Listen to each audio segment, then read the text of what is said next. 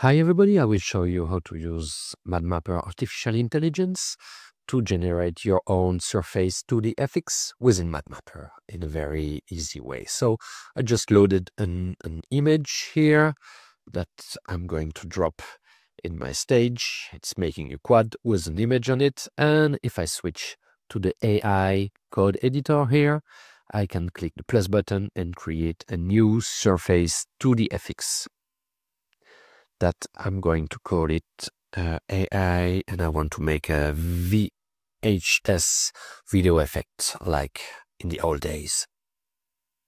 And here in the prompt section, let me switch to high quality. In the prompt section, I want to make a VHS effect. Very simple. I just leave everything else like it is. Click the send button. So MadMapper is sending the request to our server, and they will process this request and send us back the shader code needed to make the effect. Anytime I can switch to the code section here and see what's going on with the code and what MadMapper generated. So this is the standard template, and when it will finish the generation, it will simply update the code.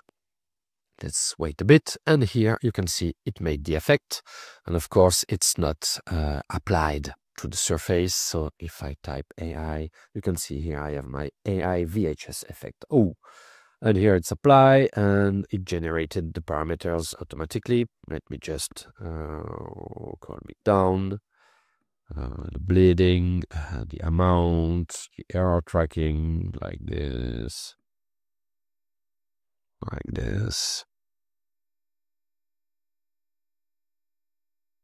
Okay, and it made some kind of a VHS effect. Ooh, super cool.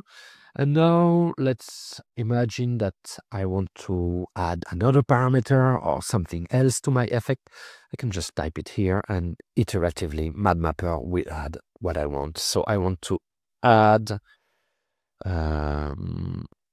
invert colors option. That's what I want.